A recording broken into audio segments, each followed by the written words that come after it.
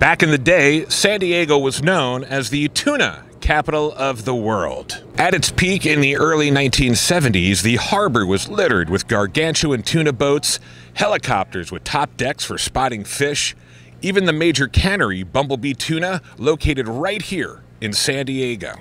Now today, if you've ever enjoyed locally sourced fish or lobster, chances are Tommy the Fishmonger Gomes has had his claws in it. Now Tommy, whose family has fished here in San Diego for over 3 generations, is the star of a new show on the Outdoor Channel called, how appropriate, The Fishmonger. What the hell's a fishmonger? You know, it's somebody who hustles fish, peddles fish. It goes back to, centuries where the fishermen would come in and their wives would peddle the fish, and they were the original fishmongers, That's what I do. I peddle fish for our local fishermen, and we're trying to get local seafood back on the map here in San Diego. And how long have we been monging fish?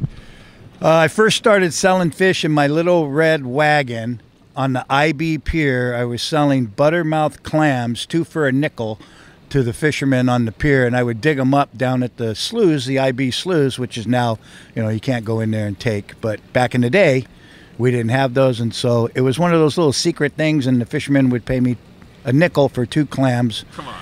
It was crazy. Why is it important to support your local fisherman or fisherwoman? Yeah, I don't get that question often enough. It's important not only for the economy, because what people don't understand here in San Diego, that fish has created jobs before it's even harvested, whether it's at Smart and Final or Costco or one of the local stores, to the gas fuel dock, to the forklift drivers, to the ice house. All of this stuff is created before we even go out and catch that fish. And when we bring it in, it's creating more jobs. We have to get it offloaded. We have to take it to the processors or the wholesalers. We have truck drivers and boxes and bags. And we have all of this stuff that goes into bringing that fish. And San Diego has an unbelievable selection of fresh local seafood, yet I'm trying to teach people how to shop for it, because just like fruits and vegetables, seafood has seasons as well, and we need to shop for our seafood as the seasons progress. And we just got out of lobster season, and I'm curious, who would win in a fight between a Maine lobster and a California spiny lobster?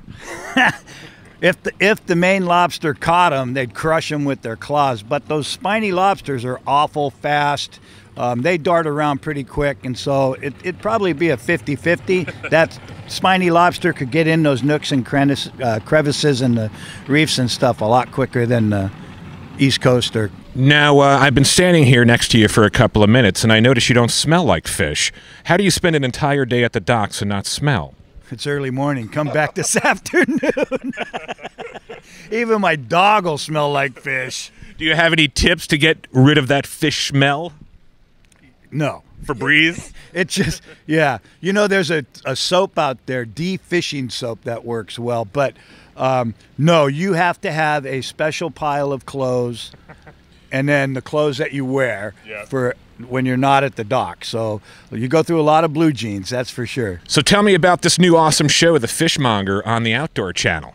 I don't even know how it came about, man. I mean, really, I'm just some dude that I had this idea. My buddy Scott Lasath, he has a couple shows on the Outdoor Channel. He's the producer, and I wanted to showcase what it takes for our American fishermen across the board to bring the high-quality seafood back into home port, whether it's San Diego, East Coast, Gulf states, Northern California, Central California, wherever it is that American fishermen are bringing in fish. I want to be there to tell their story. We're up against permits, regulations, closed areas, gear restrictions. We just can't go out there and sock it to them. We have to follow rules and regulations, and that includes, putting government observers on the boat, right, and them documenting every single thing that you're doing. Whereas foreign boats can go and hammer away at whatever it is that they're catching and bring it into another country, a total different country than where they're from, and that country becomes the country of origin. See, this isn't like, jumping on the bandwagon and, buy American, buy American. Right. This is just supporting our local fishermen, harvesters of the sea, just like we should be supporting our local farmers and our local ranchers. While protecting the fish also, right? While protecting the fish. We are the stewards of the sea. We're not out there trying to kill the last dinosaur. Right. You know, the show it's not about me. It's about a way of life at sea for our American, your American commercial fishermen, and what it takes to get the best seafood to your table. How cool was that? I'll tell you what, I'm used to taking the skin boat to Tuna Town. That was a veritable treat. Big thanks to Tommy the Fishmonger, and be sure to check out his show Mondays on the Outdoor Channel. For Chris Cantore, I'm Chris Cantore.